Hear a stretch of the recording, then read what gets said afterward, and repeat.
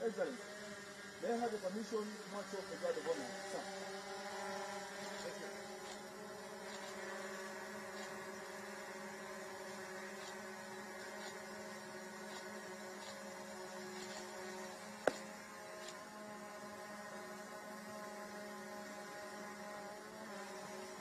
Thank you.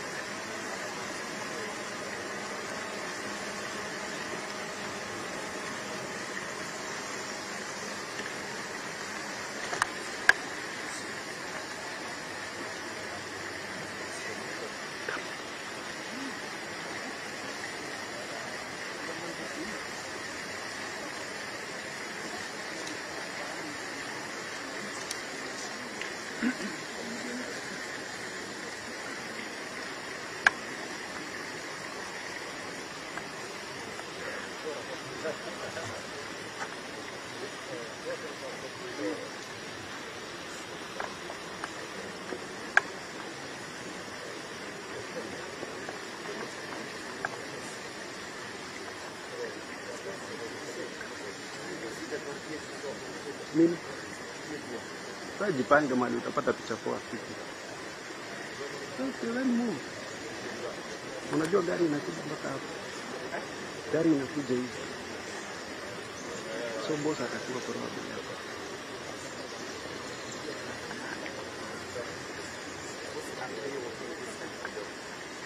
Sawa.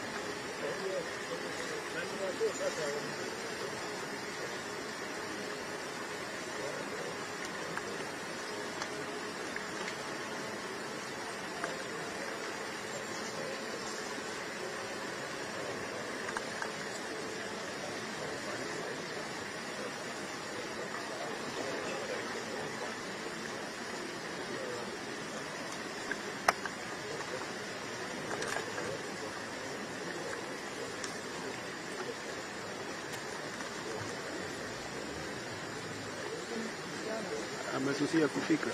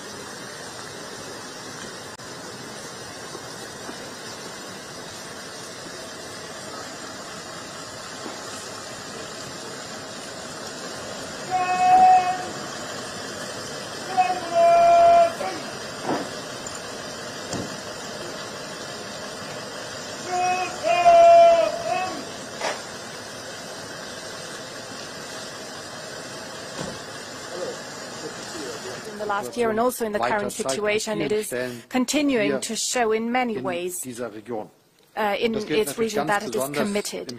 This is especially true with regard to the situation in Sudan, that is, of course, very concerning to us and many others. Many Sudanese people have taken to the streets over the last years, risking their lives. They have stood up for democracy and freedom, for a transition, moving from military structures to a civilian structure. So the army and the RSF must end their military struggle for power, which happens to the detriment to the people of the country, which leads to violence and destruction. There needs to be a transmission to a civilian government, and we are grateful for Kenya's commitment in this regard. Let me highlight it once more. We will do everything we can also to support the initiatives that have been taken. And also elsewhere, Kenya is committed. I said it before, in Somalia, Ethiopia, the Democratic Republic of the Congo.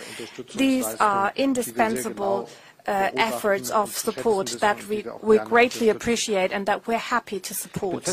I am deeply convinced that initiatives for peace and stability in Africa, led by African states themselves, will only gain in importance. They are very relevant. And just as Kenya, we count on developing a multilateral world in which nobody tries to shift borders, in which the rules of international order are accepted on the basis of the United Nations Charter and the international law. This is why it is very important for us and so significant that we raise our voices when international law is breached. And the Russian aggression against Ukraine is a breach of the international peace order and a threat to peace and freedom, not only in Europe but across the globe, because it means that borders might be shifted with the use of violence, but this would lead to a world that is more insecure. So we need to insist that things have to be done differently. We want to help strengthening our cooperation, move forward with global governance, and of course it is also important for us that African states are better represented and are given a stronger voice.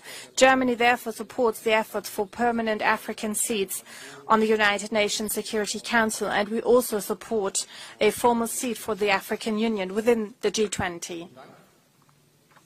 Thank you very much. Thank you for welcoming me with such warmth in Nairobi, and I'm very much looking forward to seeing you soon again.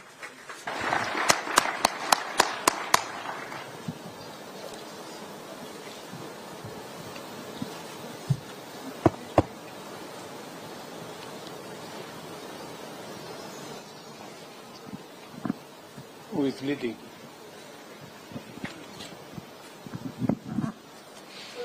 Hier ist Eckhard Lose, Frankfurter Allgemeine Zeitung in Berlin. Eckhard Lose, Frankfurter Allgemeine Zeitung, Berlin. Questions, one to the President, one to the Chancellor. Mr. President, you mentioned already the easier access from qualified people from Kenya or other countries to the German labor market. Germany is negotiating agreements that, on the one hand side, will make it easier the access to Germany. On the other hand side, once those countries where asylum seekers come from with no perspective to stay in Germany should take these asylum seekers back. Is this going to work? Und eine Frage an Sie, Herr Bundeskanzler. And one question to the Chancellor. How big is the threat that the conflict in Sudan might spill over and lead to new migration movements towards Europe and Germany? Thank you.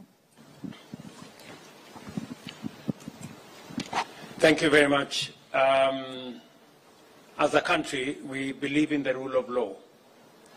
And whatever Germany is doing to put together a legal regime that allows legal immigrants, people of good standing, to access opportunities for employment in Germany is a very welcome development for us in Kenya. We do not find that there is a contradiction at all in demanding that those who are illegal, those who are not good, should be repatriated to wherever they came from. And therefore, our position, and we have discussed this with the Chancellor, is that while you open opportunities for Kenyans to work in Germany, and Chancellor was gracious enough to tell me that there is an opportunity for close to 250,000 people to work in Germany from different countries. We would value that opening, but we would also undertake that any persons from Kenya who do not measure up to good standing and are against the law in Germany, they would be returned back to Kenya. We have undertaken that position. Schönen Dank für die Frage. Thank you very much for your question. Das, was uns am allermeisten gegenwärtig umtreiben muss, dass es eine große Fluchtbewegung gegeben hat, vor allem in die Länder der Region. Und das ist ja etwas, das unverändert stattfindet. In the countries of the region, and that is ongoing. And I'm very grateful to all the countries who have hosted refugees. Kenya is one of these countries. Refugees who have sought shelter and protection. This is a migration movement, as I see it, that is currently affecting mostly the neighboring countries and has not yet affected countries further away, but we should take this question very seriously. It is a serious threat to peace, not only in Sudan, but also to the whole region, and there is a risk of spillover effect. It is a serious risk, and that means that we all together need to do everything we can to bring the two military parties to ending their conflict and lead the transition to a civilian government. We need this transmission as soon as possible so the refugees can return. This is what we can say at this point.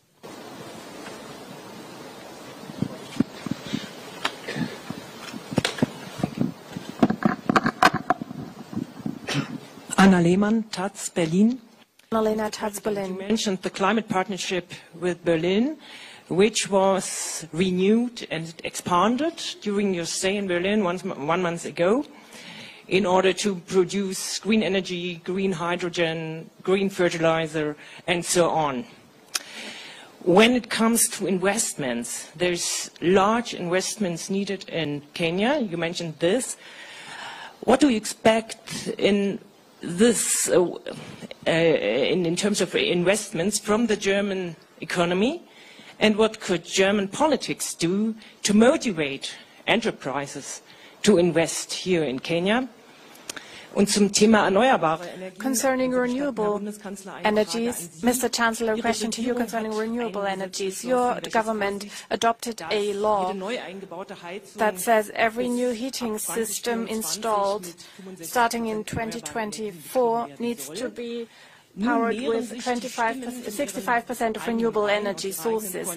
We hear more and more voices from your own coalition that the obligation to change a heating system in this way should be amended. Do you think that this law should be changed? Do you think that the timeline should be shifted for a year? And the Parliamentary State Secretary at the Ministry of Economics is much under pressure. Does the Minister of Economics have to ask for his withdrawal? Thank you very much. Ask him to step down. It will not be the first time for us to work with Germany on our renewable energy space or the geothermal space or the green space. We have a long history of working with German technology, German investment in our renewable energy space. In fact, our 92% of renewable energy in our grid today, there is substantial contribution by German technology and German investment. And therefore, the new level of investment required for green energy, for hydrogen energy and hydrogen technology, for fertilizer and the new scale-up will just be a second phase. We are in discussion with our German brothers and sisters to leverage on their technology, to leverage on their investment, to grow the space that will eventually take us to hydrogen technology, to ammonia, and to fertilizer manufacture using green energy. And one more thing, when you say that what would German politicians do, is again the whole conversation about climate financing and green growth. We have huge resources of green energy potential, hydro, wind, energy, geothermal in the African continent and in Kenya. A new negotiated international financing mechanism that clearly articulates and responds to the huge opportunity for green energy from Kenya and from this continent would be a very welcome conversation. And therefore, aside from having a conversation about adaptation, mitigation, loss and damage, it is our considered view that politicians should now move the conversation to the space of climate financing and climate investment, because we believe that there exists greater opportunity in that space than even in the other spaces. And that is why we are asking as a continent, and we are consolidating our position, and it is the reason I have called for the Africa Climate Summit in September, so that we can package our assets and the opportunities that exist for financing and for investment. We are going to have a big conversation, and we hope that German politicians can support in the whole space of carbon trading, carbon financing that will inform financing going into the future. Thank you. I just would like to underline that this is really true. We have to work together, and there is a good business environment here for investing into technologies that are important for fighting against climate change. My personal perspective is that a lot of the technological advantages we developed the last years and decades could be used all over the globe. And we should really understand that our biggest aim must be that there is a growth of wealth in many countries of the world, that they are looking for having a similar standard of living as we have it in Europe or in the north of America, for instance. But doing so, it means that we give the chance that this is happening not with using fossil resources, but with using the possibilities coming from renewable energies, for instance, and new technologies.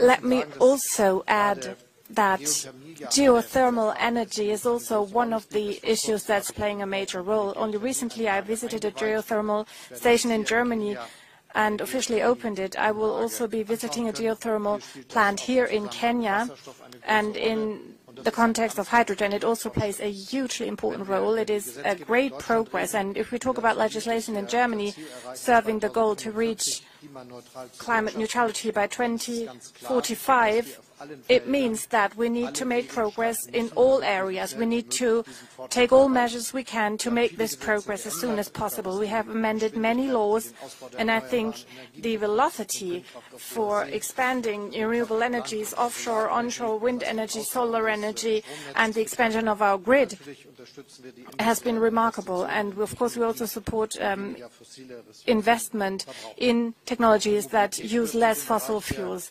Mobility is also one of the sectors that are important, and heating as well. The federal government has started a bill, a law, and after a lot of discussions, many questions regarding this reform have been answered, and I think that we have been quite successful in answering the questions that were still open. The former Social Democratic leader said no bill that enters the Bundestag will exit the Bundestag unchanged. This is part of democratic processes with all legislation, but I think that the purpose of the law will not be called into question, and that is what I also hear from the three parties of my government.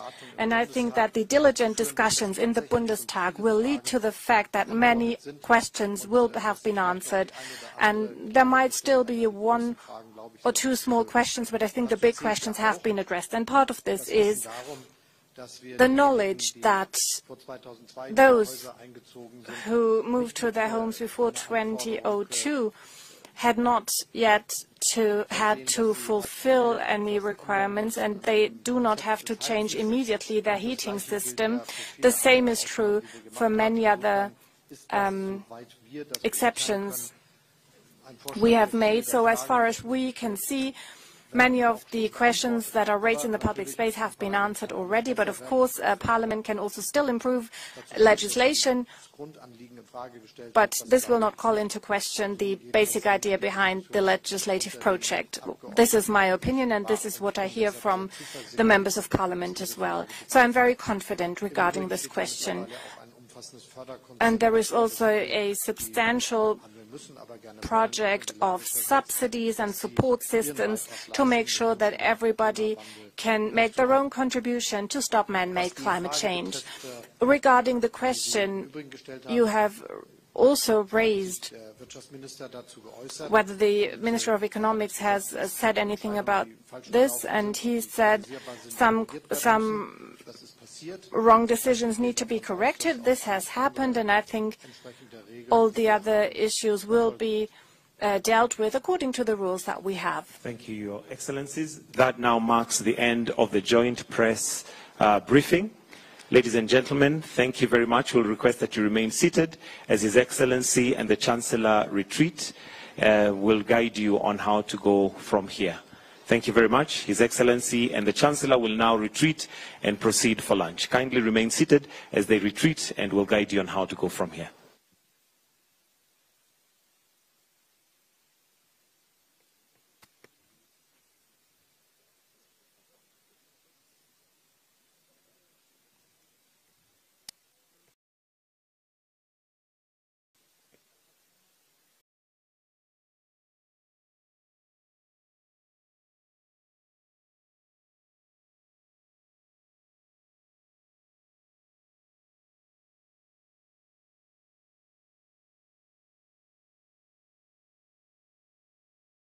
Situation. It is continuing to show in many ways in its region that it is committed.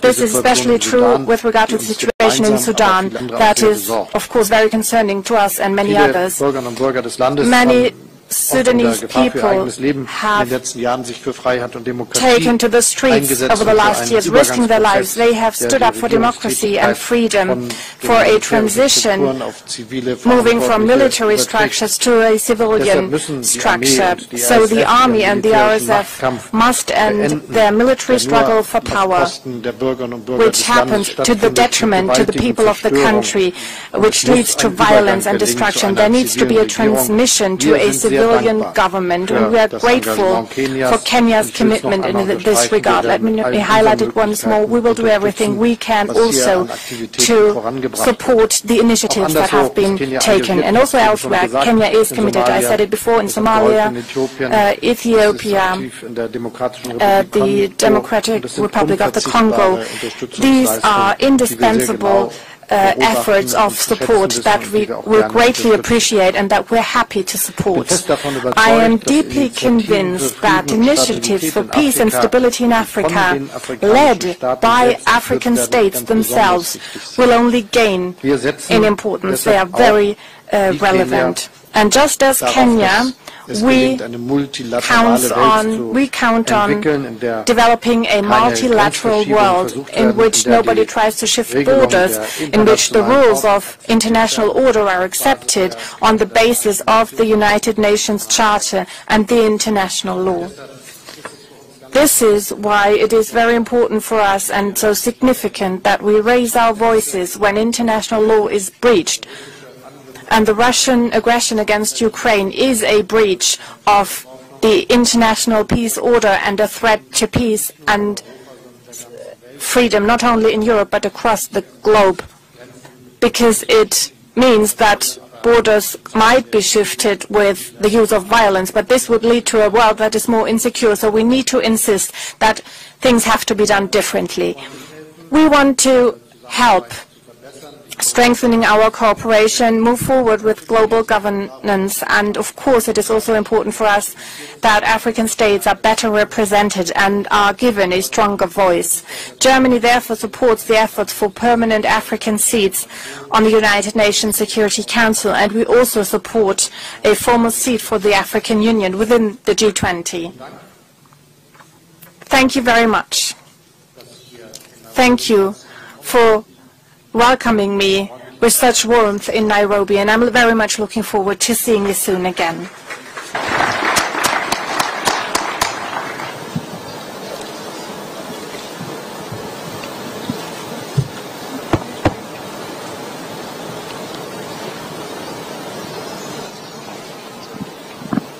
Who is leading?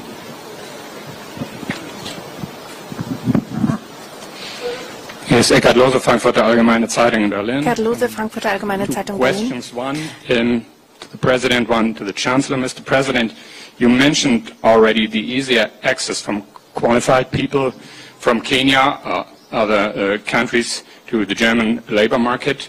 Germany is negotiating agreements that on the one hand side will make it easier the access to Germany, on the other hand side once those countries where asylum seekers come from with no perspective to stay in Germany should take these asylum seekers back. Is this going to work? Und eine Frage an Sie, Herr Bundeskanzler. And one question to the Chancellor. How big is the situation it is continuing to show in many ways in its region that it is committed? This is especially true with regard to the situation in Sudan. That is, of course, very concerning to us and many others. Many Sudanese people have taken to the streets over the last years, risking their lives. They have stood up for democracy and freedom, for a transition, moving from military structures to a civilian structure. So the army and the RSF must end. I'm delighted and deeply honored to receive and welcome His Excellency Olaf Scholz, Chancellor of the Federal Republic of Germany, to the Republic of Kenya. Welcome, my good brother, to you and your delegation. Just over a month ago, the Chancellor warmly welcomed me to Berlin on my inaugural visit to Germany as President. Today, it is my great privilege to reciprocate by warmly welcoming His Excellency the Chancellor. Karibu, willkommen. The rich historical ties between Kenya and Germany date back to 1963, when, upon our attainment of independence, Germany became the first state to recognize our newly born nation. That marked the beginning of a deep friendship that has grown stronger every passing year. Our common values and cooperation in diverse spheres of endeavor, including energy, climate action, agriculture, health, trade and investment, and education, have marked our bilateral development. My recent visit to Berlin in March and the Chancellor's return visit today have taken place at a time when our two countries are commemorating 60 years since the establishment of diplomatic relations. The Chancellor and I have had fruitful discussions, and we have exchanged views on the strategies and pathways through which we can deepen the excellent relations between our two countries. I have taken time to brief the Chancellor of the government's progress in improving the business environment, which has made Kenya significantly more attractive to German investors. I encourage the business delegation, which is here with us, which has accompanied the Chancellor, to explore and exploit the huge untapped investment opportunities in Kenya. I also invite them to take advantage of Kenya and Nairobi's natural geostrategic advantage and use our capital as the gateway and hub for their regional and continental investments.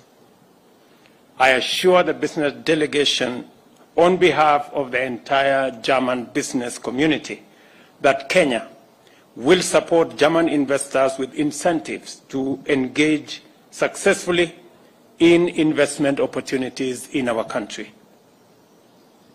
In our meeting, the Chancellor and I have agreed on a number of issues.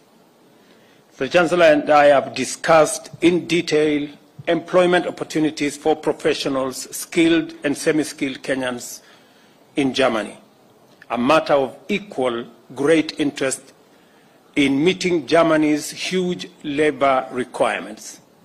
I have urged my good brother Chancellor Scholz to review and ease immigration laws, and I am very confident that they are well underway to enable Kenyans find employment in Germany. We have therefore agreed to establish a technical team from my office and the Office of the Foreign Affairs and Labor in both countries to initiate discussions, expeditiously navigate the procedures, and formulate an appropriate framework for the export of labor to Germany. The Chancellor and I also had the opportunity to exchange views on the best modalities of increasing capacity of our TVET institutions.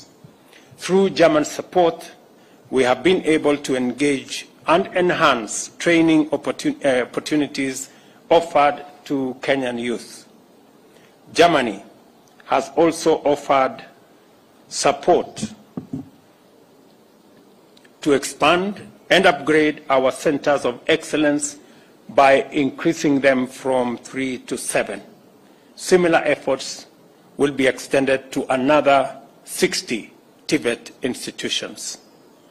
To bridge the gap in language, we agreed to introduce teaching and learning of German in basic education institutions, TVETs and other institutions of higher learning, and Germany therefore has agreed to support us in seeing how we can train more teachers to assist in the German language. In addition, we agreed on the need to align as much as possible the Kenyan and German TVET curricula.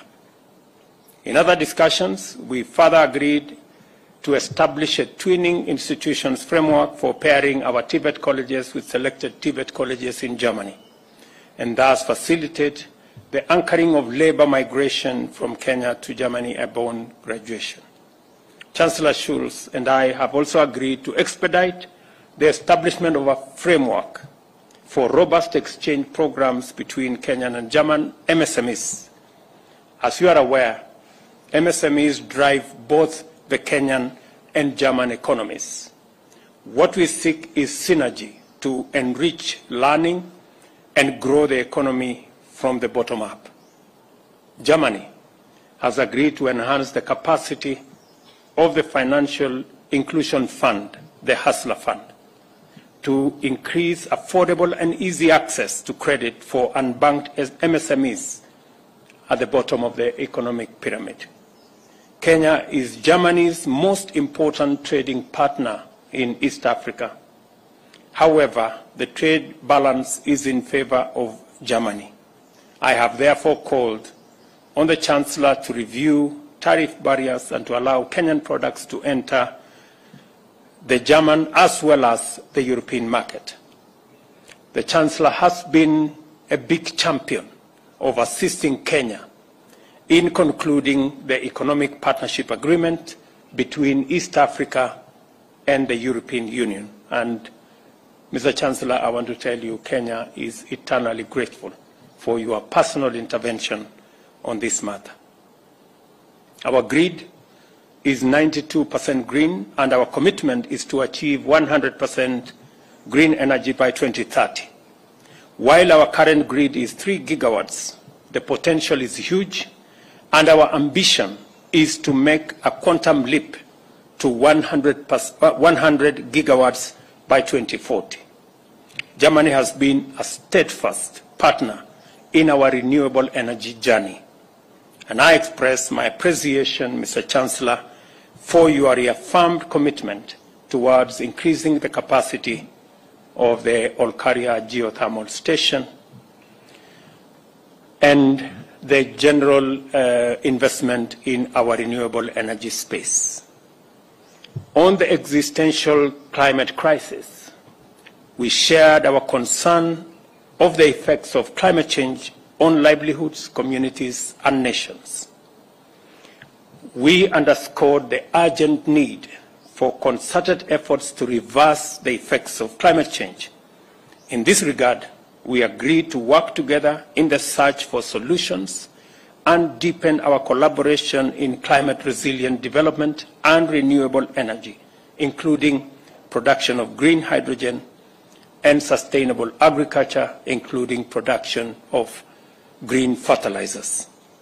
Additionally, I emphasized the need to move beyond the debate on adaptation and loss and damage, and to engage in a candid conversation on climate finance and investment, which would unlock our potential for green growth. Equally, the current international financial system is inadequate in dealing fairly with multifaceted global crises, including recovery from the COVID-19 pandemic, the climate emergency, and the debt crisis in the global south. I therefore urge the Chancellor to support the reform of the international financial system. This system must recognize our potential and ensure a win-win outcome, providing access to affordable, adequate, and sustainable financing that is delivered in a timely manner. As part of our effort to establish a common African position on climate change, at COP28, Kenya will host the Africa Climate Action Summit between the dates of the 4th and 6th of September this year. I am pleased to inform you that as a friend and partner, Germany has committed to support the summit with a financial contribution and with technical support.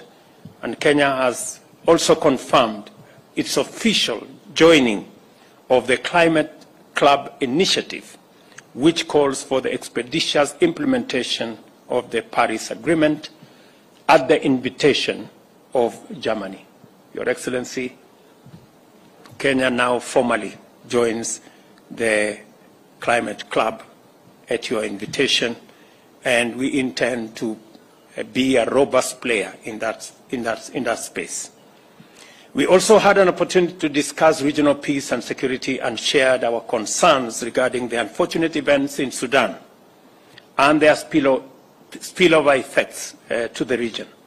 We agreed on the immediate need for unconditional cessation of hostilities and humanitarian aid access and protection of civilians.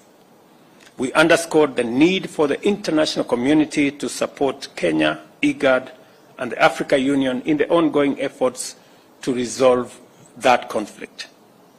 I urged Chancellor Scholz to use his voice and Germany's influence in various platforms, including the EU, the G7, G20, and the UN, to focus global attention on the forgotten conflicts in Africa in general, and especially in the Horn of Africa.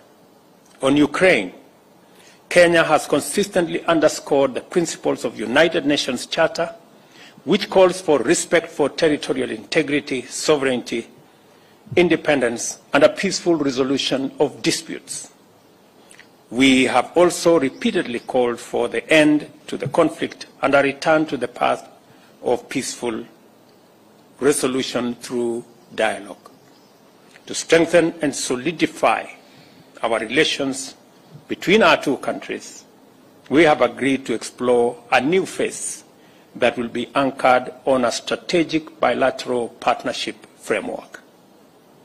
I wish to thank Chancellor Scholz for engaging candidly in the spirit of goodwill and commitment to enhance mutual benefits. I also take this opportunity to once again express our collective appreciation of his very warm visit. Finally, I affirm Kenya's commitment to deepen and strengthen relations with Germany and look forward to many more engagements in future. I thank you. My good brother, welcome.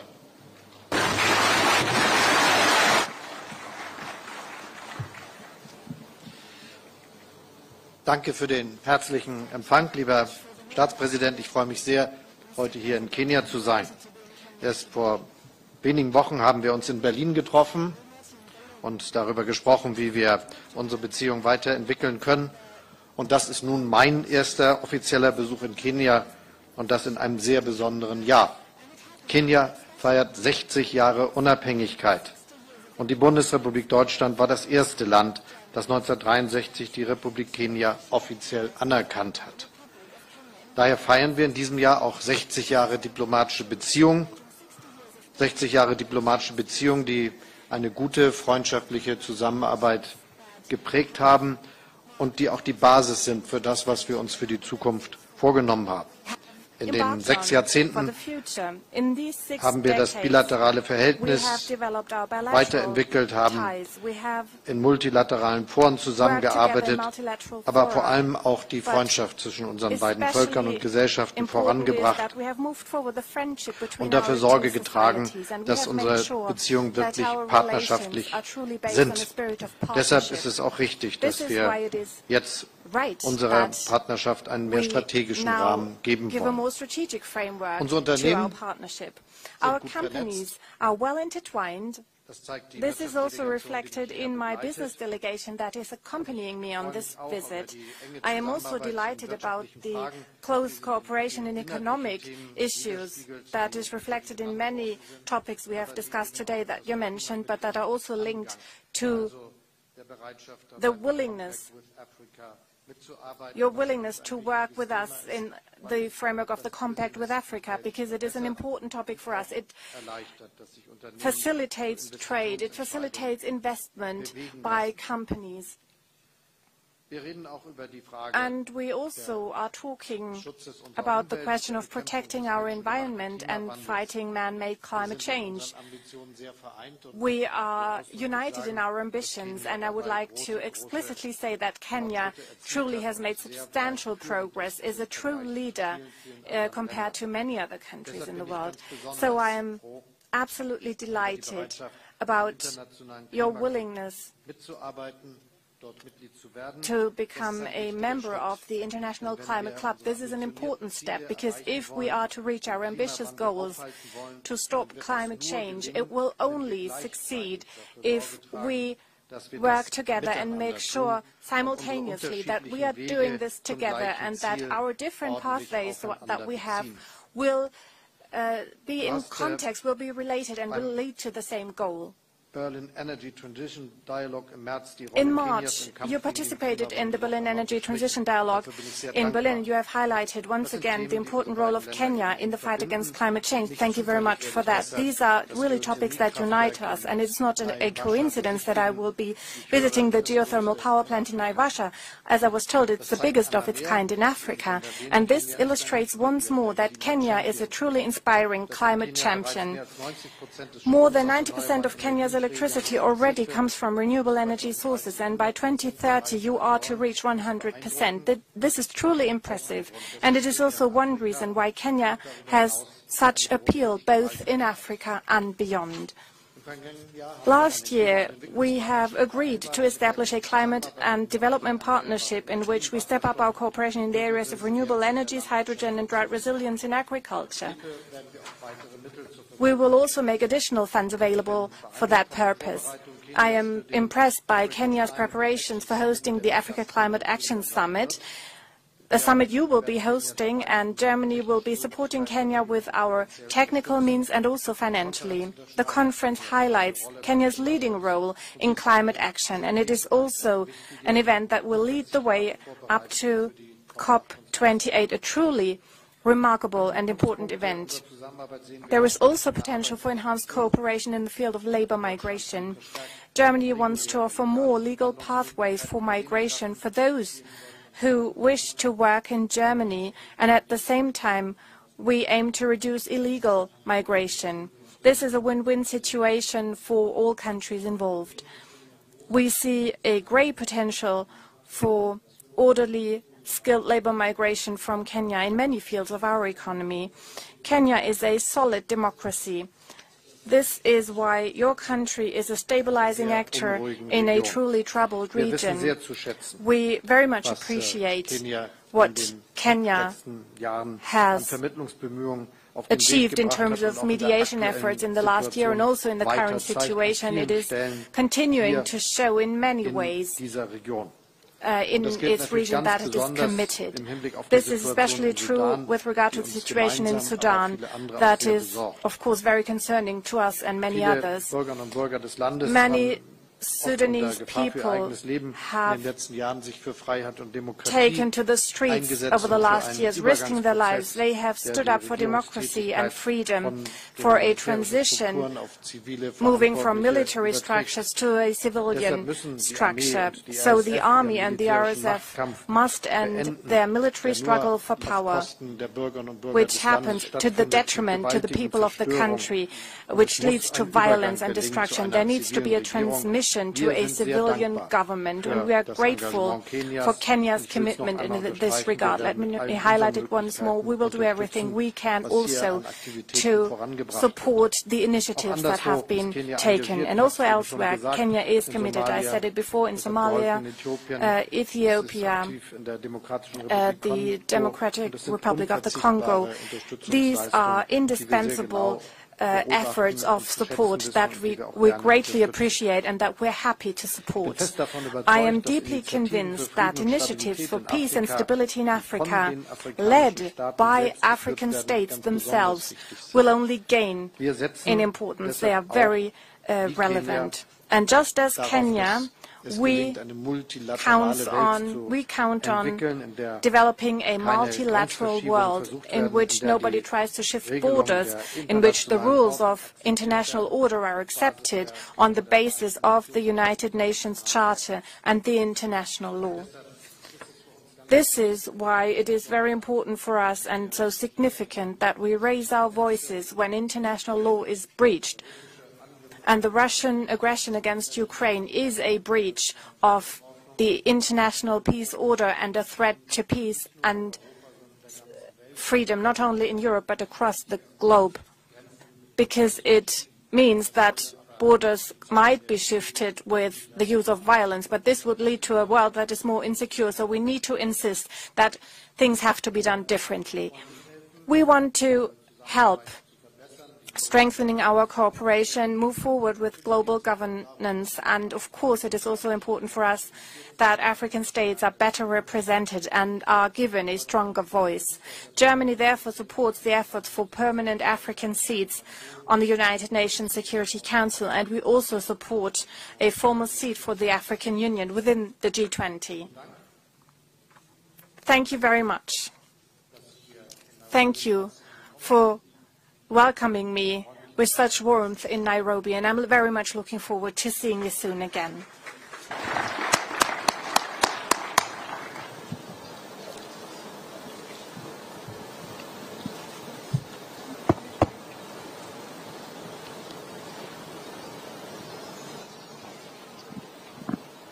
who is leading.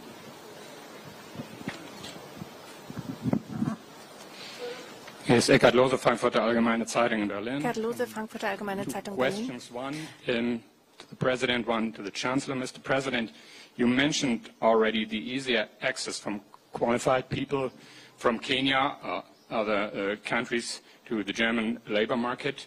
Germany is negotiating agreements that, on the one hand side, will make it easier, the access to Germany. On the other hand side, once those countries where asylum seekers come from with no perspective to stay in Germany should take these asylum seekers back.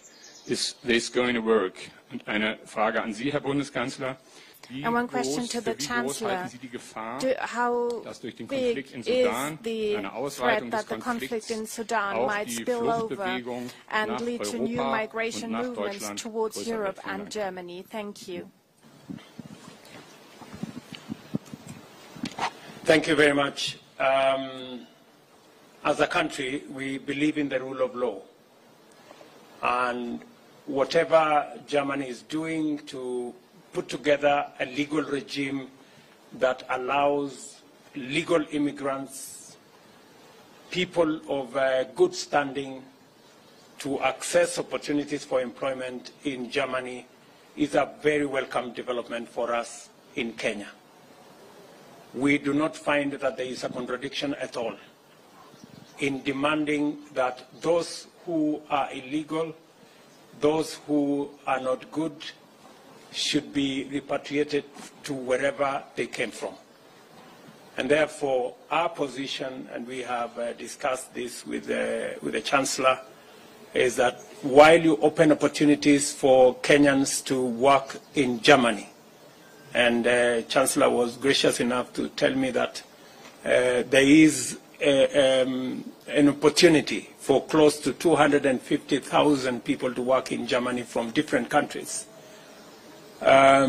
We would value that opening, but we would also undertake that any persons from Kenya who do not measure up to good standing and are against the law in Germany, they would be returned back to Kenya.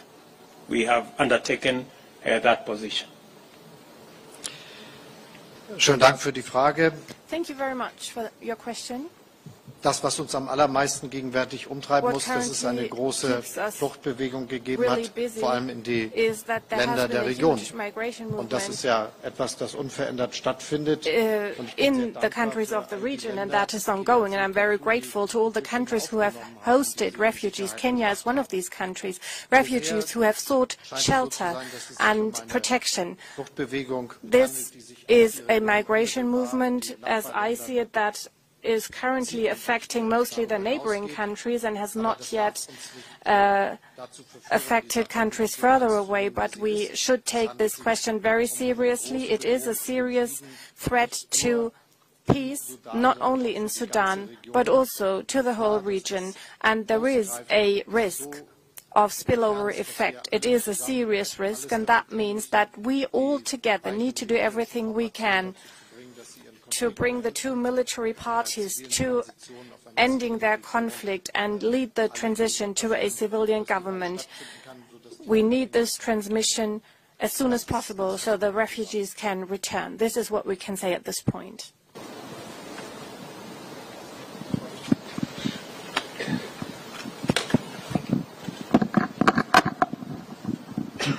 Anna Lehmann, Taz, Berlin. You mentioned the climate partnership with Berlin, which was renewed and expanded during your stay in Berlin 1 month ago in order to produce green energy, green hydrogen, green fertilizer, and so on. When it comes to investments, there's large investments needed in Kenya. You mentioned this.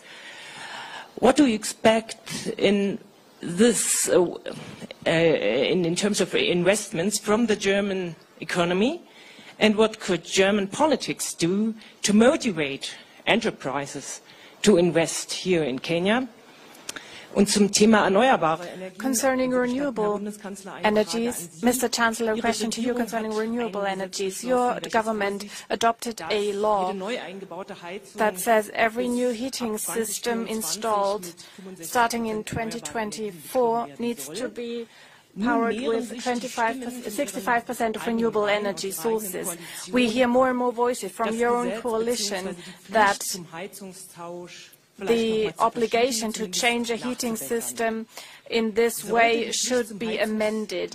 Do you think that this law should be changed? Do you think that the timeline should be shifted for a year? And the Parliamentary State Secretary at the Ministry of Economics is much under pressure. Does the Minister of Economics have to ask for his withdrawal? Thank you very much. Ask him to step down.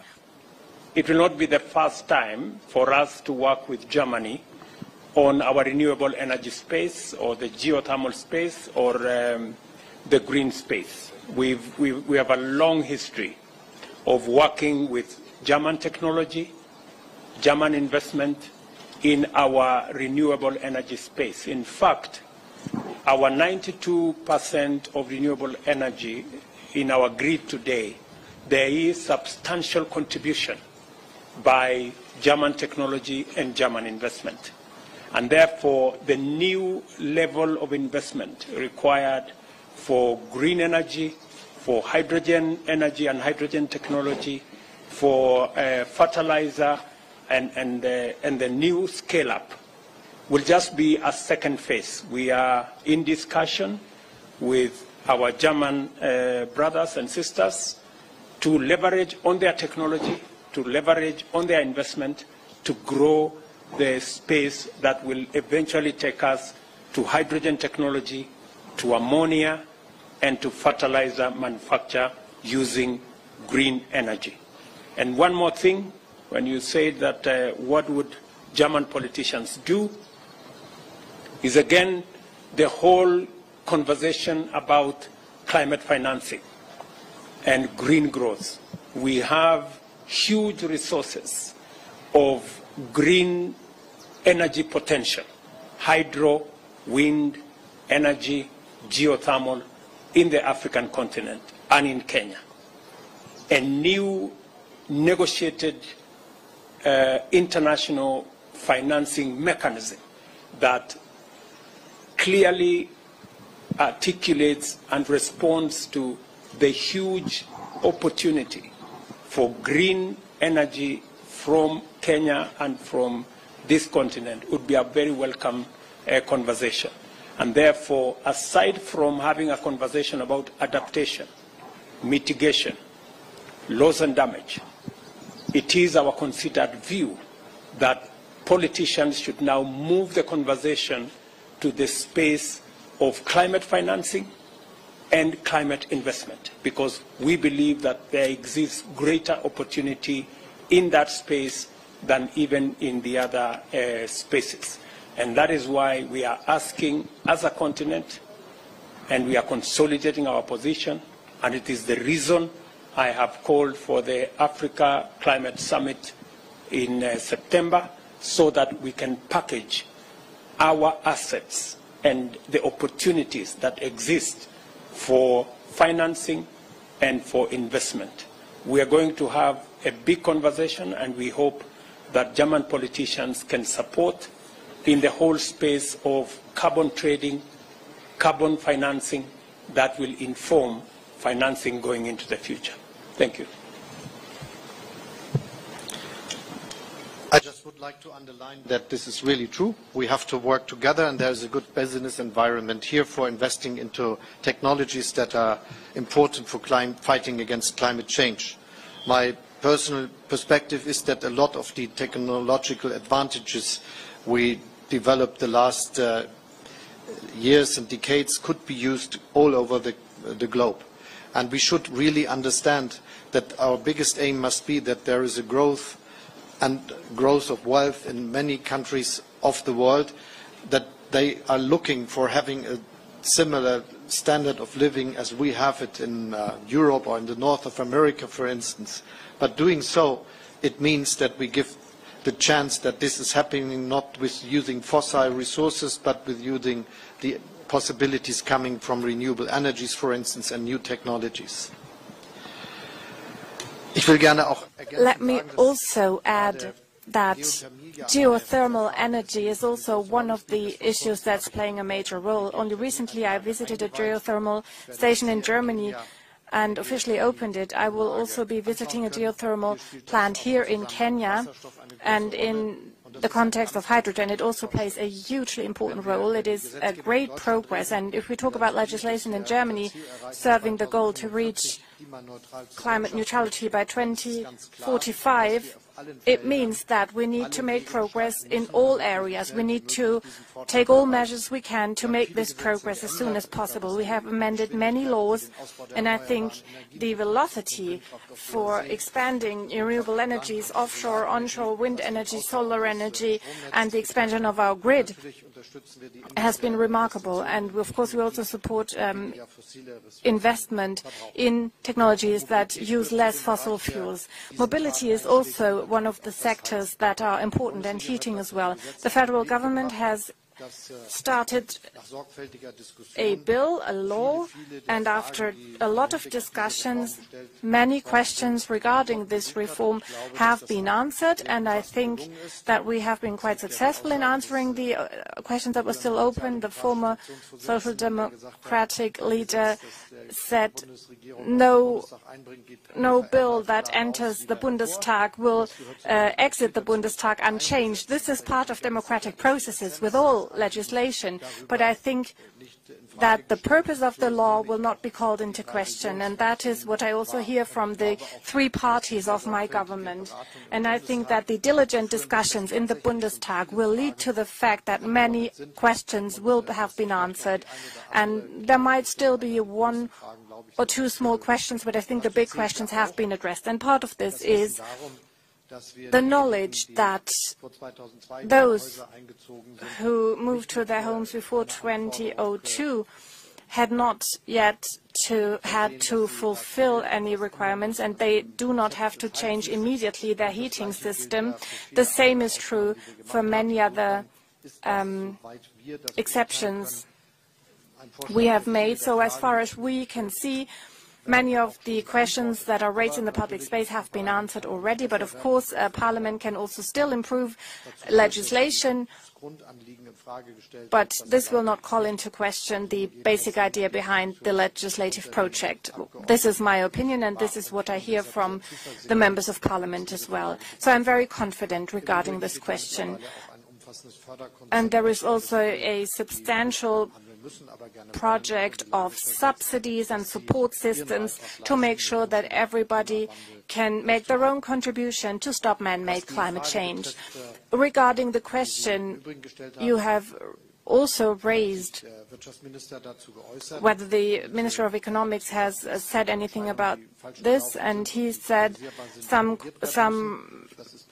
wrong decisions need to be corrected. This has happened, and I think all the other issues will be dealt with according to the rules that we have. Thank you, Your Excellencies. That now marks the end of the joint press briefing.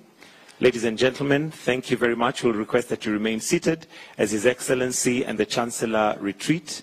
Will guide you on how to go from here. Thank you very much. His Excellency and the Chancellor will now retreat and proceed for lunch. Kindly remain seated as they retreat, and we'll guide you on how to go from here.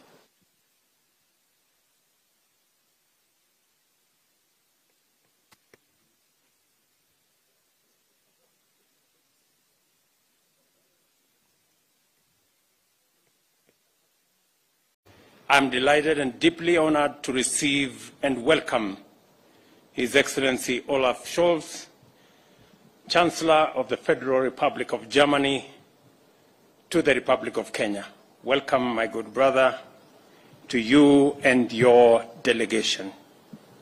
Just over a month ago, the Chancellor warmly welcomed me to Berlin on my inaugural visit to Germany as President. Today, it is my great privilege to reciprocate by warmly welcoming His Excellency the Chancellor. Karibu, willkommen. The rich historical ties between Kenya and Germany date back to 1963, when, upon our attainment of independence, Germany became the first state to recognize our newly born nation. That marked the beginning of a deep friendship that has grown stronger every passing year. Our common values and cooperation in diverse spheres of endeavor, including energy, climate action, agriculture, health, trade and investment, and education, have marked our bilateral development. My recent visit to Berlin in March and the Chancellor's return visit today have taken place at a time when our two countries are commemorating 60 years since the establishment of diplomatic relations. The Chancellor and I have had fruitful discussions, and we have exchanged views on the strategies and pathways through which we can deepen the excellent relations between our two countries. I have taken time to brief the Chancellor of the government's progress in improving the business environment, which has made Kenya significantly more attractive to German investors. I encourage the business delegation, which is here with us, which has accompanied the Chancellor, to explore and exploit the huge untapped investment opportunities in Kenya. I also invite them to take advantage of Kenya and Nairobi's natural geostrategic advantage and use our capital as the gateway and hub for their regional and continental investments. I assure the business delegation, on behalf of the entire German business community, that Kenya will support German investors with incentives to engage successfully in investment opportunities in our country. In our meeting, the Chancellor and I have agreed on a number of issues. The Chancellor and I have discussed in detail employment opportunities for professionals, skilled and semi-skilled Kenyans in Germany, a matter of equal great interest in meeting Germany's huge labor requirements. I have urged my good brother Chancellor Scholz to review and ease immigration laws, and I am very confident that they are well underway to enable Kenyans find employment in Germany. We have therefore agreed to establish a technical team from my office and the Office of the Foreign Affairs and Labor in both countries to initiate discussions, expeditiously navigate the procedures, and formulate an appropriate framework for the export of labor to Germany. The Chancellor and I also had the opportunity to exchange views on the best modalities of increasing capacity of our TVET institutions.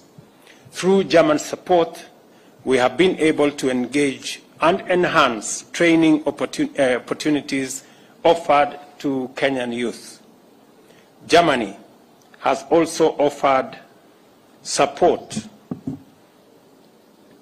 to expand and upgrade our centers of excellence by increasing them from 3 to 7. Similar efforts will be extended to another 60 TVET institutions.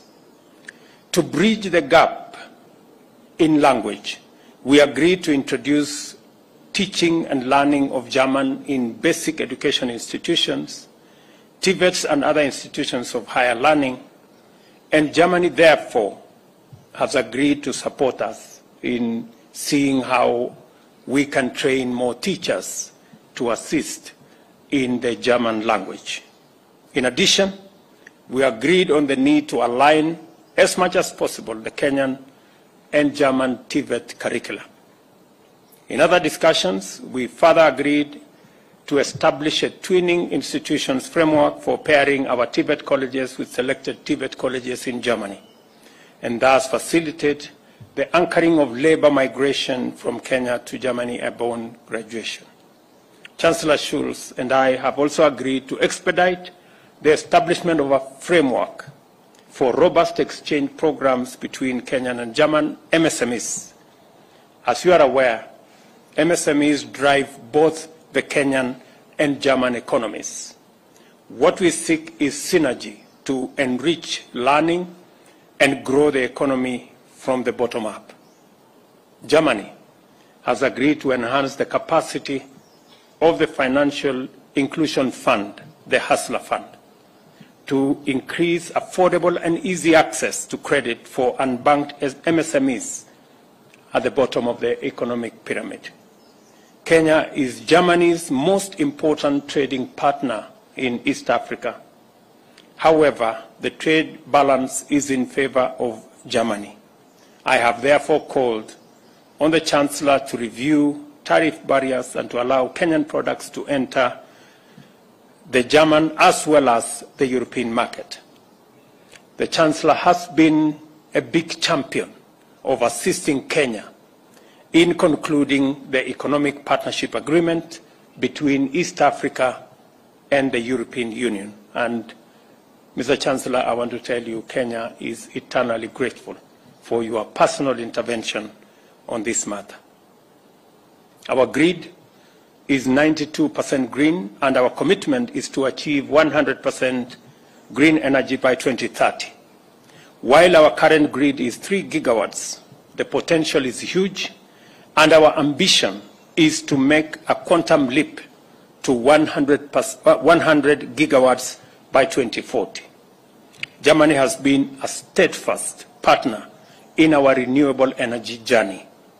And I express my appreciation, Mr. Chancellor, for your reaffirmed commitment towards increasing the capacity of the Olkaria geothermal station and the general investment in our renewable energy space. On the existential climate crisis, we shared our concern of the effects of climate change on livelihoods, communities, and nations. We underscored the urgent need for concerted efforts to reverse the effects of climate change. In this regard, we agreed to work together in the search for solutions and deepen our collaboration in climate-resilient development and renewable energy, including production of green hydrogen and sustainable agriculture, including production of green fertilizers. Additionally, I emphasize the need to move beyond the debate on adaptation and loss and damage and to engage in a candid conversation on climate finance and investment, which would unlock our potential for green growth. Equally, the current international financial system is inadequate in dealing fairly with multifaceted global crises, including recovery from the COVID-19 pandemic, the climate emergency, and the debt crisis in the global south. I therefore urge the Chancellor to support the reform of the international financial system. This system must recognize our potential and ensure a win-win outcome, providing access to affordable, adequate, and sustainable financing that is delivered in a timely manner. As part of our effort to establish a common African position on climate change, at COP28, Kenya will host the Africa Climate Action Summit between the dates of the 4th and 6th of September this year. I am pleased to inform you that as a friend and partner, Germany has committed to support the summit with a financial contribution and with technical support. And Kenya has also confirmed its official joining of the Climate Club initiative, which calls for the expeditious implementation of the Paris Agreement at the invitation of Germany. Your Excellency, Kenya now formally joins the Climate Club at your invitation, and we intend to be a robust player in that space. We also had an opportunity to discuss regional peace and security and shared our concerns regarding the unfortunate events in Sudan and their spillover effects to the region. We agreed on the immediate need for unconditional cessation of hostilities and humanitarian aid access and protection of civilians. We underscored the need for the international community to support Kenya, IGAD, and the African Union in the ongoing efforts to resolve that conflict. I urged Chancellor Scholz to use his voice and Germany's influence in various platforms, including the EU, the G7, G20, and the UN, to focus global attention on the forgotten conflicts in Africa in general and especially in the Horn of Africa. On Ukraine, Kenya has consistently underscored the principles of United Nations Charter, which calls for respect for territorial integrity, sovereignty, independence, and a peaceful resolution of disputes. We have also repeatedly called for the end to the conflict and a return to the path of peaceful resolution through dialogue. To strengthen and solidify our relations between our two countries, we have agreed to explore a new phase that will be anchored on a strategic bilateral partnership framework. I wish to thank Chancellor Scholz for engaging candidly in the spirit of goodwill and commitment to enhance mutual benefits. I also take this opportunity to once again express our collective appreciation of his very warm visit. Finally, I affirm Kenya's commitment to deepen and strengthen relations with Germany and look forward to many more engagements in future. I thank you. My good brother, welcome.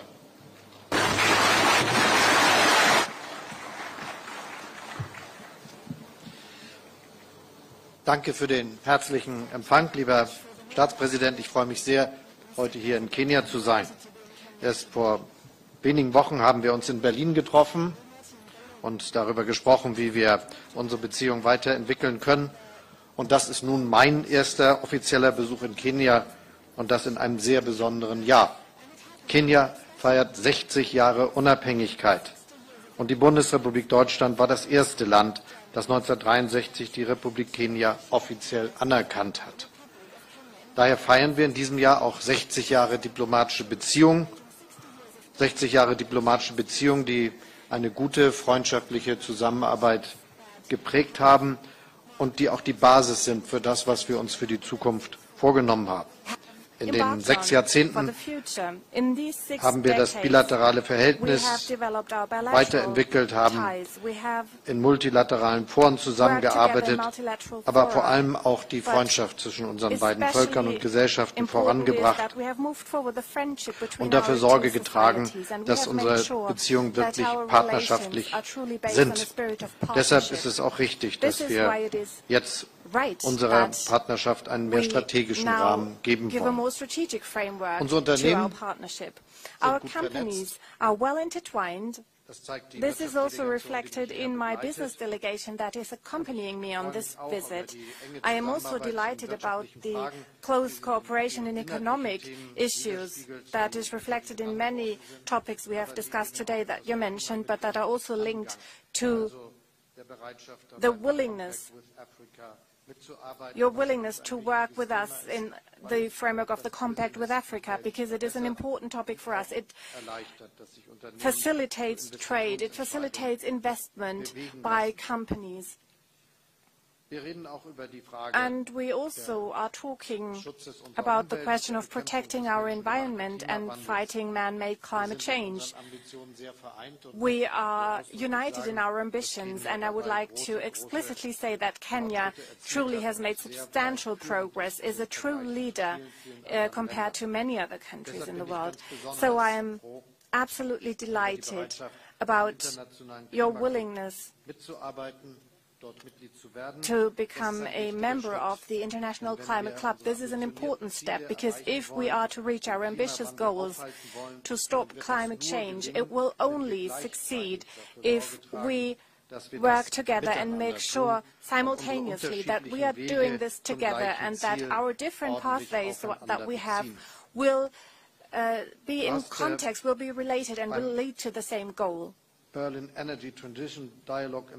In March, you participated in the Berlin Energy Transition Dialogue in Berlin. You have highlighted once again the important role of Kenya in the fight against climate change. Thank you very much for that. These are really topics that unite us, and it's not a coincidence that I will be visiting the geothermal power plant in Naivasha. As I was told, it's the biggest of its kind in Africa, and this illustrates once more that Kenya is a truly inspiring climate champion. More than 90% of Kenya's electricity already comes from renewable energy sources, and by 2030 you are to reach 100%. This is truly impressive, and it is also one reason why Kenya has such appeal both in Africa and beyond. Last year, we have agreed to establish a climate and development partnership in which we step up our cooperation in the areas of renewable energies, hydrogen and drought resilience in agriculture. We will also make additional funds available for that purpose. I am impressed by Kenya's preparations for hosting the Africa Climate Action Summit, a summit you will be hosting, and Germany will be supporting Kenya with our technical means and also financially. The conference highlights Kenya's leading role in climate action, and it is also an event that will lead the way up to COP28, a truly remarkable and important event. There is also potential for enhanced cooperation in the field of labor migration. Germany wants to offer more legal pathways for migration for those who wish to work in Germany, and at the same time we aim to reduce illegal migration. This is a win-win situation for all countries involved. We see a great potential for orderly, skilled labor migration from Kenya in many fields of our economy. Kenya is a solid democracy. This is why your country is a stabilizing actor in a truly troubled region. We very much appreciate what Kenya has achieved in terms of mediation efforts in the last year, and also in the current situation. It is continuing to show in many ways in its region that it is committed. This is especially true with regard to the situation in Sudan, that is, of course, very concerning to us and many others. Many Sudanese people have taken to the streets over the last years, risking their lives. They have stood up for democracy and freedom, for a transition moving from military structures to a civilian structure. So the army and the RSF must end their military struggle for power, which happens to the detriment to the people of the country, which leads to violence and destruction. There needs to be a transmission to a civilian government, and we are grateful for Kenya's commitment in this regard. Let me highlight it once more. We will do everything we can also to support the initiatives that have been taken. And also elsewhere, Kenya is committed. I said it before, in Somalia, Ethiopia, the Democratic Republic of the Congo. These are indispensable efforts of support that we greatly appreciate and that we're happy to support. I am deeply convinced that initiatives for peace and stability in Africa, led by African states themselves, will only gain in importance. They are very relevant. And just as Kenya, we count on developing a multilateral world in which nobody tries to shift borders, in which the rules of international order are accepted on the basis of the United Nations Charter and the international law. This is why it is very important for us and so significant that we raise our voices when international law is breached. And the Russian aggression against Ukraine is a breach of the international peace order and a threat to peace and freedom, not only in Europe but across the globe, because it means that borders might be shifted with the use of violence, but this would lead to a world that is more insecure. So we need to insist that things have to be done differently. We want to help strengthening our cooperation, move forward with global governance, and of course it is also important for us that African states are better represented and are given a stronger voice. Germany therefore supports the efforts for permanent African seats on the United Nations Security Council, and we also support a formal seat for the African Union within the G20. Thank you very much. Thank you for welcoming me with such warmth in Nairobi, and I'm very much looking forward to seeing you soon again.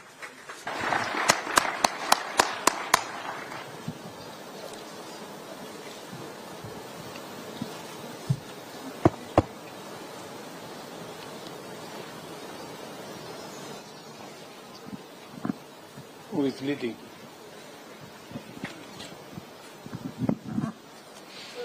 Hier ist Eckhard Lose, Frankfurter Allgemeine Zeitung in Berlin. Eckhard Lose, Frankfurter Allgemeine Zeitung, Berlin. Questions, one to the President, one to the Chancellor. Mr. President, you mentioned already the easier access from qualified people from Kenya or other countries to the German labor market. Germany is negotiating agreements that, on the one hand side, will make it easier the access to Germany. On the other hand side, once those countries where asylum seekers come from with no perspective to stay in Germany should take these asylum seekers back. Is this going to work?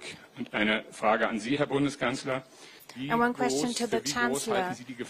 How big is the threat that the conflict in Sudan might spill over and lead to new migration movements towards Europe and Germany? Thank you. Thank you very much. As a country, we believe in the rule of law.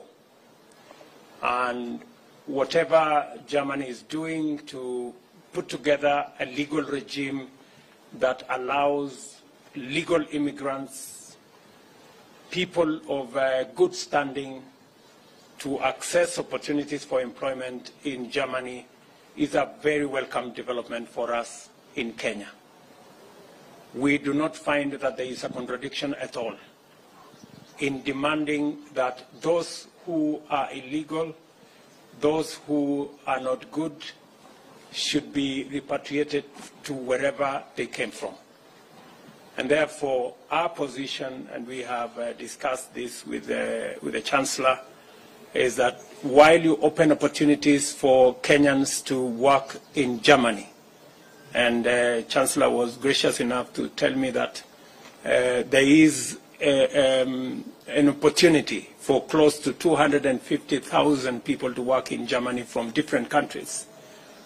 We would value that opening, but we would also undertake that any persons from Kenya who do not measure up to good standing and are against the law in Germany, they would be returned back to Kenya. We have undertaken that position. Schönen Dank für die Frage. Thank you very much for your question. Das, was uns am allermeisten gegenwärtig umtreiben muss, dass es eine große Fluchtbewegung gegeben hat, vor allem in die Länder der Region. Und das ist ja etwas, das unverändert stattfindet. In the countries of the region, and that is ongoing. And I'm very grateful to all the countries who have hosted refugees. Kenya is one of these countries. Refugees who have sought shelter and protection. This is a migration movement, as I see it, that is currently affecting mostly the neighboring countries and has not yet affected countries further away, but we should take this question very seriously. It is a serious threat to peace, not only in Sudan, but also to the whole region, and there is a risk of spillover effect. It is a serious risk, and that means that we all together need to do everything we can to bring the two military parties to ending their conflict and lead the transition to a civilian government. We need this transition as soon as possible so the refugees can return. This is what we can say at this point.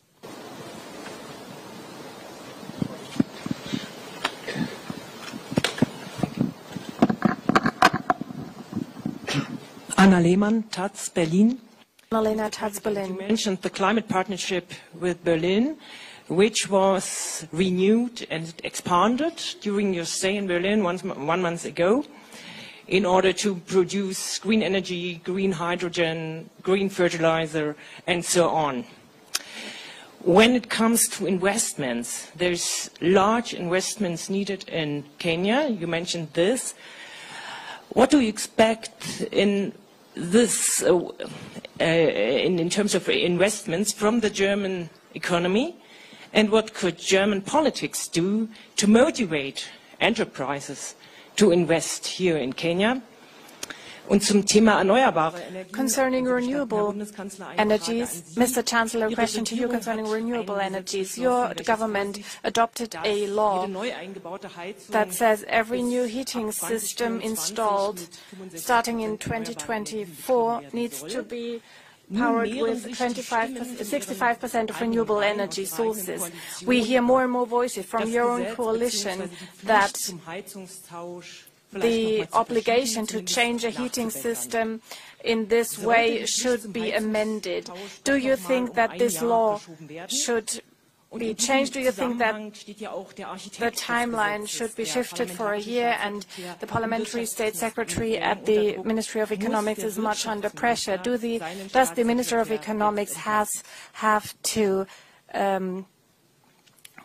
ask for his withdrawal? Thank you very much. Ask him to step down. It will not be the first time for us to work with Germany on our renewable energy space, or the geothermal space, or the green space. We have a long history of working with German technology, German investment in our renewable energy space. In fact, our 92% of renewable energy in our grid today, there is substantial contribution by German technology and German investment. And therefore, the new level of investment required for green energy, for hydrogen energy and hydrogen technology, for fertilizer, and the new scale-up will just be a second phase. We are in discussion with our German brothers and sisters to leverage on their technology, to leverage on their investment, to grow the space that will eventually take us to hydrogen technology, to ammonia, and to fertilizer manufacture using green energy. And one more thing, when you say that what would German politicians do, is again the whole conversation about climate financing and green growth. We have huge resources of green energy potential, hydro, wind, energy, geothermal in the African continent and in Kenya. A new negotiated international financing mechanism that clearly articulates and responds to the huge opportunity for green energy from Kenya and from this continent would be a very welcome conversation. And therefore, aside from having a conversation about adaptation, mitigation, loss and damage, it is our considered view that politicians should now move the conversation to the space of climate financing and climate investment, because we believe that there exists greater opportunity in that space than even in the other spaces. And that is why we are asking as a continent, and we are consolidating our position, and it is the reason I have called for the Africa Climate Summit in September, so that we can package our assets and the opportunities that exist for financing and for investment. We are going to have a big conversation, and we hope that German politicians can support in the whole space of carbon trading, carbon financing, that will inform financing going into the future. Thank you. I just would like to underline that this is really true. We have to work together, and there is a good business environment here for investing into technologies that are important for fighting against climate change. My personal perspective is that a lot of the technological advantages we developed the last years and decades could be used all over the globe. And we should really understand that our biggest aim must be that there is a growth of wealth in many countries of the world, that they are looking for having a similar standard of living as we have it in Europe or in the north of America, for instance. But doing so, it means that we give the chance that this is happening not with using fossil resources, but with using the possibilities coming from renewable energies, for instance, and new technologies.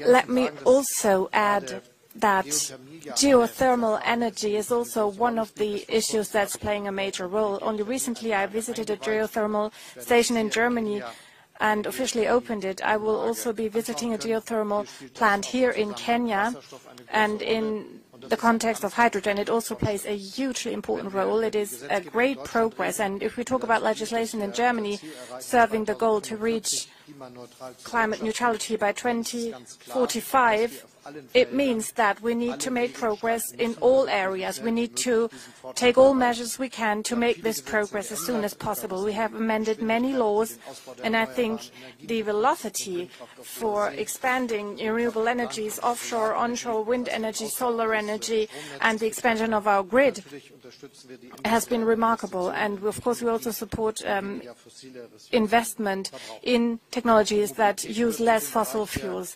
Mobility is also one of the sectors that are important, and heating as well. The federal government has started a bill, a law, and after a lot of discussions, many questions regarding this reform have been answered, and I think that we have been quite successful in answering the questions that were still open. The former Social Democratic leader said no bill that enters the Bundestag will exit the Bundestag unchanged. This is part of democratic processes with all legislation, but I think that the purpose of the law will not be called into question, and that is what I also hear from the three parties of my government.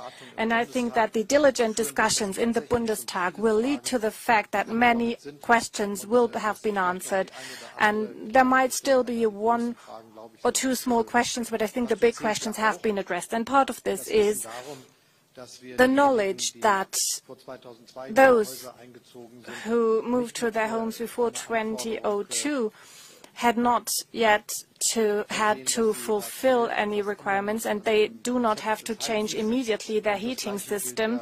The same is true for many other exceptions we have made. So as far as we can see, many of the questions that are raised in the public space have been answered already, but of course Parliament can also still improve legislation, but this will not call into question the basic idea behind the legislative project.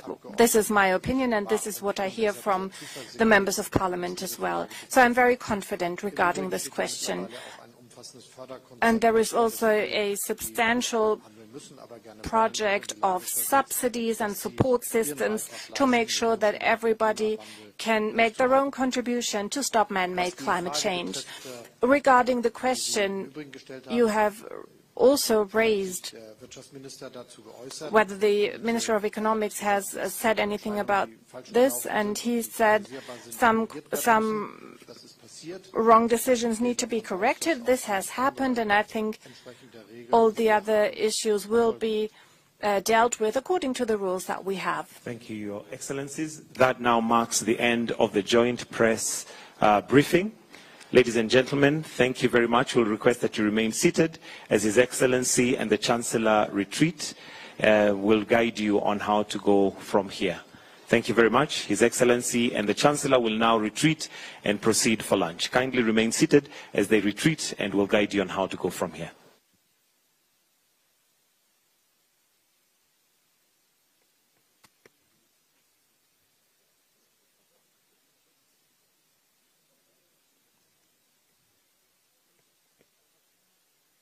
I'm delighted and deeply honored to receive and welcome His Excellency Olaf Scholz, Chancellor of the Federal Republic of Germany, to the Republic of Kenya.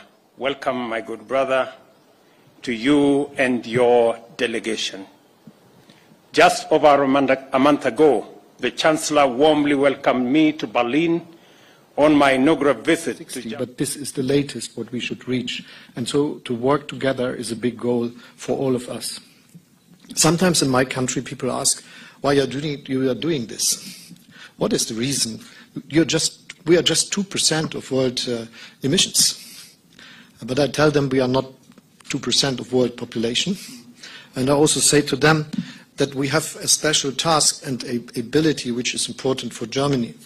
We have the engineers, we have the companies, we have the technology that is necessary for getting what is we are aiming for, becoming a world that is living and doing business CO2 neutral, climate friendly, but which is also solving the problem that many people in the world still face, that they are looking for a good income, that they are looking for how to feed their children, how they can educate them. So there is big growth. There's a lot of growth necessary to many parts of the world.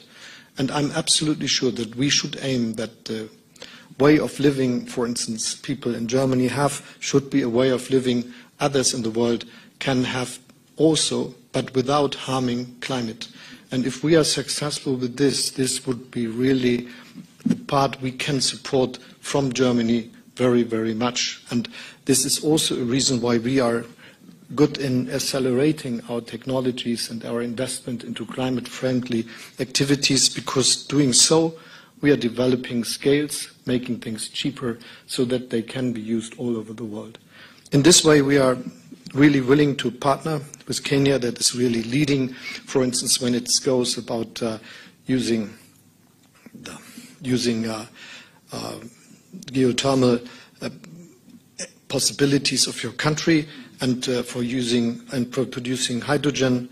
And I'm also pleased very much that you are thinking about how we can produce fertilizers, especially green fertilizers. One of the things we learned in the last year much more is that there are not enough countries producing fertilizers, and that many countries, whole continents, depend on the delivery from some very few countries. And if we want to do something good to the world, we just enlarge the number of countries that are able to do this, and if Kenya would be one of them, it would be very, very good. Let me say I not just appreciate very much what you say about your activities all around with all the conflicts and the new one in Sudan. I really appreciate your clear voice in saying that revisionist policies are not good wherever they are taking part and taking place. And this is why I think it is necessary that we say that what Russia is doing with its aggression against Ukraine is the threat to peace and security, not just in Europe, but in the whole world. And we cannot accept that someone feeling strong enough is just thinking that he could take parts of the territory of his neighbor and just doing it as it was done for centuries. But it is one of the advantages of our time that we agreed in the United Nations that this should not be the case. And we are very much willing to help all the countries that suffer from this war and from the outcomes of this, and we are very much working to make peace a possibility and support the Ukrainians. Thank you for your activities. We will have a lot of fields for partnership. You spoke about workforce and things like that, but that's not the only one. Thank you for inviting us. I'm very happy that I can be part of this long-standing relationship, and the two of us and our countries will work together to have a very strategic cooperation in our relationship. Thank you, and thank you for all you do.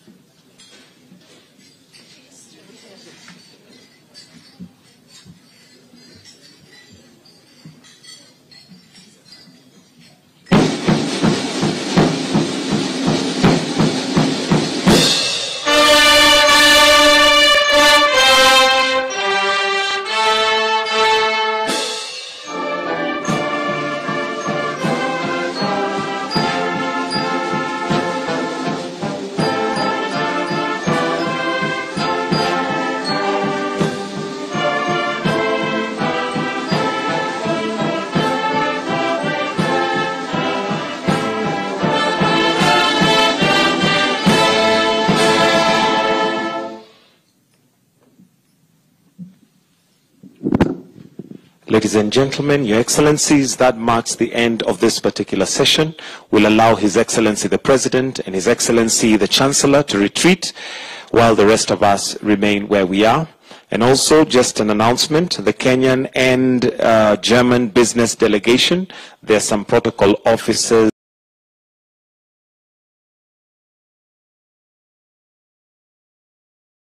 as President. Today, it is my great privilege to reciprocate by warmly welcoming His Excellency the Chancellor. Karibu, willkommen. The rich historical ties between Kenya and Germany date back to 1963, when, upon our attainment of independence, Germany became the first state to recognize our newly born nation. That marked the beginning of a deep friendship that has grown stronger every passing year. Our common values and cooperation in diverse spheres of endeavor, including energy, climate action, agriculture, health, trade and investment, and education, have marked our bilateral development. My recent visit to Berlin in March and the Chancellor's return visit today have taken place at a time when our two countries are commemorating 60 years since the establishment. And others.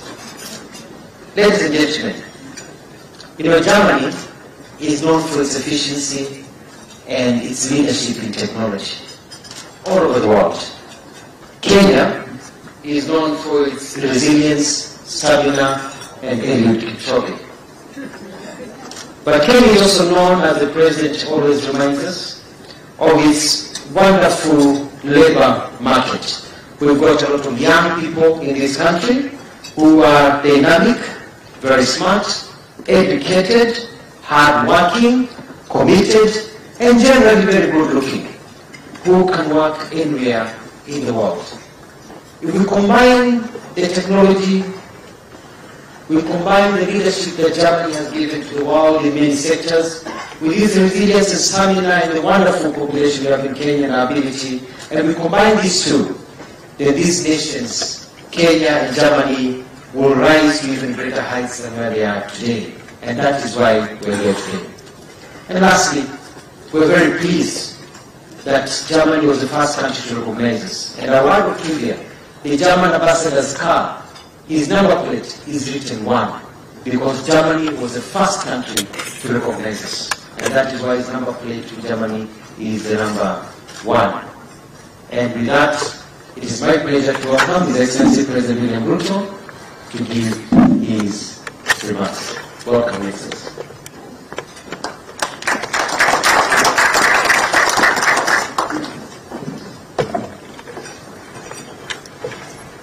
Thank you very much, Alfred. And ladies and gentlemen, thank you very much for gracing our lunch. And allow me to express once more what a delightful privilege it has been to receive and host you and your entire delegation, Your Excellency, in the city of Nairobi. It is my wish that you have enjoyed your stay and that our hospitality, the charm of our country, beauty of its attractions, and the warmth in the hearts of our people have all done credit to our national heritage and offered you a glimpse of magical Kenya. Just to tell you, Your Excellency, apart from what you see, Kenya is very well known for the wildlife migration, which is almost the 8th wonder of the world. And we have actually a multiple migration of wildebeest in Masai Mara and whales in Kilifi in the Indian Ocean. There is normally a migration there as well. You will be pleased to know that we have the only baboon parliament in Kenya. There is a parliament where baboons meet to deliberate on baboon issues. If you had enough time, we will take you for you to witness. In the same country, Your Excellency, if you go to a place called Tana River, you will witness elephants that actually they bath, they go to clean themselves in the ocean. And if you travel south a bit to Lamu, you will find lions that do fishing. This is all in one country. And of course, as Alfred has said, this is the country of one Eliud Kipchoge, he of the no human is unlimited phenomenon. So I think I have persuaded you to come back. You haven't seen him yet. I am happy that you will find time later and maybe tomorrow to visit Olkaria, the largest geothermal facility in Africa. And it is courtesy of German technology and German friendship. 6 decades afterwards, Kenya has steadily matured into a stable, competitive, democratic, regional and continental gateway and a hub for diplomatic, humanitarian and commercial undertakings, and a recognized leader in science and education, technology and innovation, peace and security. Kenya's journey of growth and many successes along its path bear many imprints of strong partnership between Kenya and Germany. I review our country's beautiful history of friendship based on shared values, partnership in pursuit of common interests, and collaboration for mutual benefit, with profound satisfaction and joyful approval. I also consider the prospects ahead and our path into the future with optimism, acknowledging the daunting course in the midst of multiple, complex, and constantly mutating challenges, but with the confidence that our strength, our values, commitment, and partnership will be sufficient to keep us safe and make us prosperous.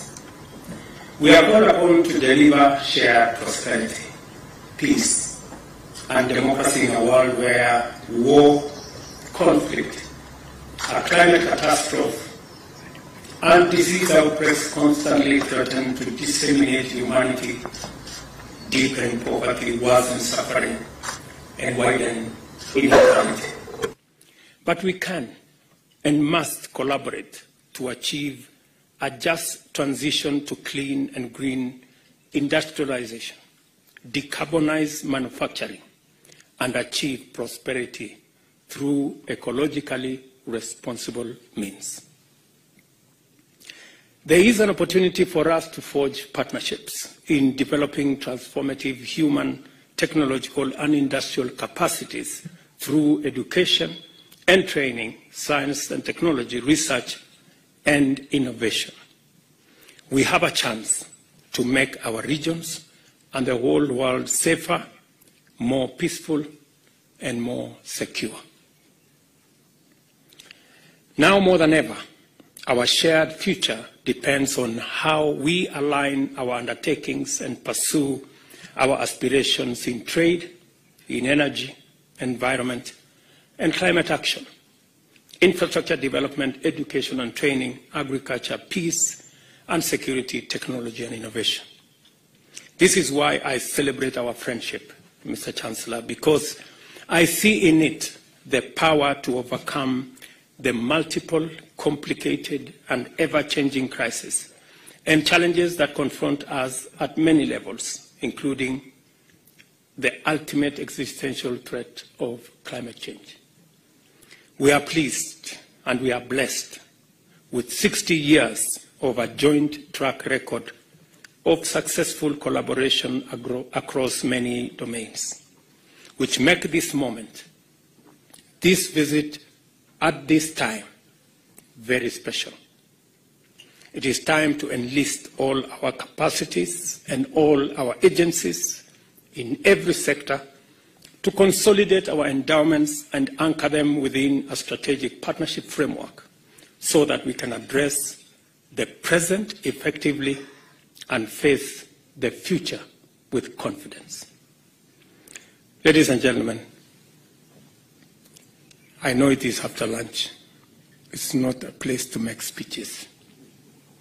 I now invite everyone present to raise their glass and join me in a toast to the good health and long life of His Excellency Chancellor Olaf Scholz and to the prosperity of the people of the Federal Republic of Germany, as well as the people of the Republic of Kenya, and the everlasting friendship between our two nations. Cheers.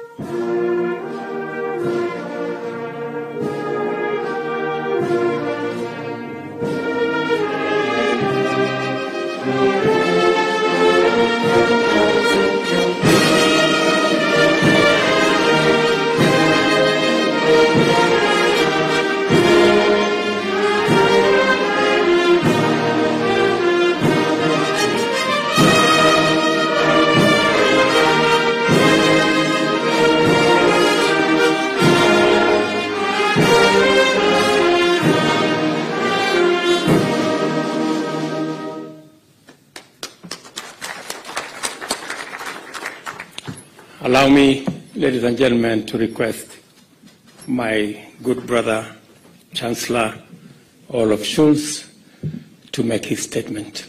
Welcome.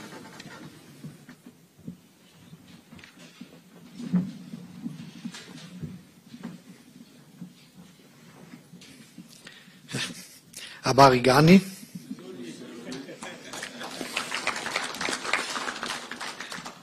I'm very happy to be here in Kenya, and as you already said, it's not my first trip to Kenya. I was here as a tourist, and now it's the first official visit to Kenya, and I'm very pleased to be here. But I have to admit that when I was here as a tourist, I never visited lions fishing, and I never visited elephants bathing in the sea. But I'm really willing to have this chance in my life, and this would be a very good experience. And the one time I had the chance to look at the animals and the landscape, it was something that impressed me very much, because it gave me the idea of peace in a way. And I felt that if this would be Christmas time, though it was in summer, but it was something that will live with me for a long time, and so I will be back also for official visits, but also as a tourist again. But I think we are really cooperating as friends, which is very important for all of us. And it is something that is not just because we have this long-standing relationship, and it is not just because we were the first to be your diplomatic partner after becoming independent. It is because it is something which we have in common, and this is also the understanding of democracy, and that the people rule the country, and that the rule of law is of importance for the life we are having. And looking around, we really see that it is something we experience, that those countries that have a democratic tradition are much more peaceful as those who have a lot of difficulties to do and always have to look outside for solving problems they have in interior politics. As I said before, I'm really appreciating what Kenya is doing in helping solving conflicts all around.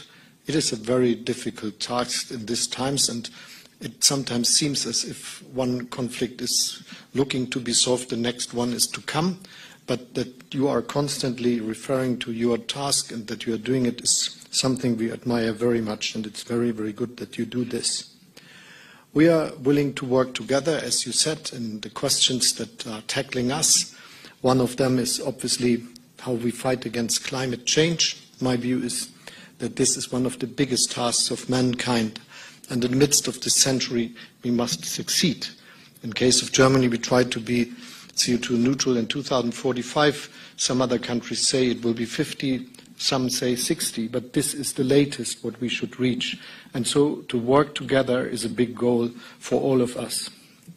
Sometimes in my country people ask, why you are doing this? What is the reason? We are just 2% of world emissions. But I tell them we are not 2% of world population. And I also say to them that we have a special task and a ability which is important for Germany. We have the engineers, we have the companies, we have the technology that is necessary for getting what is we are aiming for, becoming a world that is living and doing business CO2 neutral, climate friendly, but which is also solving the problem that many people in the world still face, that they are looking for a better, good income, that they are looking for how to feed their children, how they can educate them. So there is big growth, there's a lot of growth necessary to many parts of the world. And I'm absolutely sure that we should aim that the way of living, for instance, people in Germany have, should be a way of living others in the world can have also, but without harming climate. And if we are successful with this, this would be really the part we can support from Germany very, very much. And this is also a reason why we are good in accelerating our technologies and our investment into climate-friendly activities, because doing so, we are developing scales, making things cheaper so that they can be used all over the world. In this way, we are really willing to partner with Kenya that is really leading, for instance, when it goes about using geothermal possibilities of your country, and for using and for producing hydrogen. And I'm also pleased very much that you are thinking about how we can produce fertilizers, especially green fertilizers. One of the things we learned in the last year much more is that there are not enough countries producing fertilizers, and that many countries, whole continents, depend on the delivery from some very few countries. And if we want to do something good to the world, we just enlarge the number of countries that are able to do this, and if Kenya would be one of them, it would be very, very good. Let me say I not just appreciate very much what you say about your activities all around with all the conflicts and the new one in Sudan. I really appreciate your clear voice in saying that revisionist policies are not good wherever they are taking part and taking place. And this is why I think it is necessary that we say that what Russia is doing with its aggression against Ukraine is the threat to peace and security, not just in Europe, but in the whole world. And we cannot accept that someone feeling strong enough is just thinking that he could take parts of the territory of his neighbor and just doing it as it was done for centuries. But it is one of the advantages of our time that we agreed in the United Nations that this should not be the case. And we are very much willing to help all the countries that suffer from this war and from the outcomes of this, and we are very much working to make peace a possibility and support the Ukrainians. Thank you for your activities. We will have a lot of fields for partnership. You spoke about workforce and things like that, but that's not the only one. Thank you for inviting us. I'm very happy that I can be part of this long-standing relationship, and the two of us and our countries will work together to have a very strategic cooperation in our relationship. Thank you, and thank you for all you do.